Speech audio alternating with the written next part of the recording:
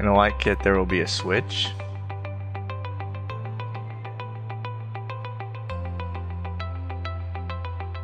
corner connectors,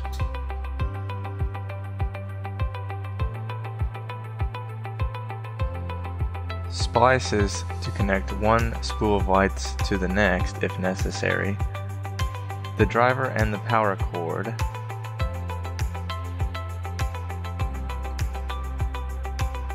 leads that will connect the driver to the spool of lights, and the spool of lights himself. And based on what kit you ordered, you will either receive 1, 2, or no spools of lights at all. Within the spool of lights is another lead.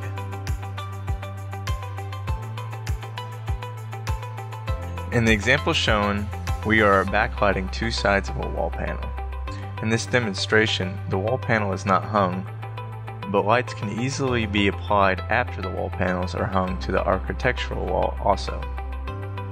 The light spool can be cut every 1 inch to the desired length. Once it is cut to the desired length, the light can be plugged into the lead.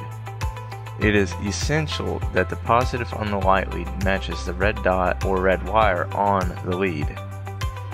In this case, we want the light lead to start at the bottom of the wall panel and then run up the side and across the top. The light strip is adhered to the wall panel with double-sided tape already applied to it.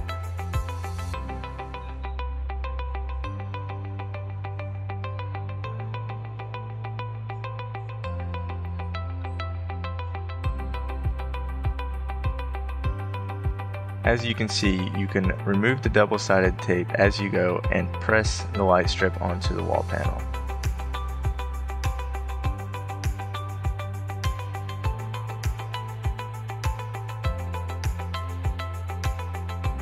As you can see here, the positive is connected to the red wire on the lead.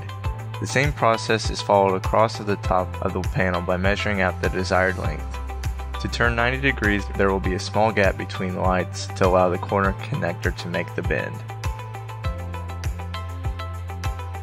If all of one spool is used, then a splice can be used to continue the run of lights to the next spool along a straightaway. The light strip connects similar to the corner connector, positive on the strip to the red dot on the splice. Once all of the light components are adhered to the wall panel, then the lead can be plugged into the driver in one of the 6 orange slots and the switch plugged into the side of the driver.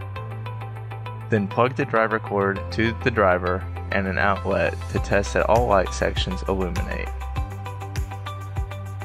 Once that is confirmed, if not already, hang the wall panel and hide the light cords and driver behind the wall panel for a clean look.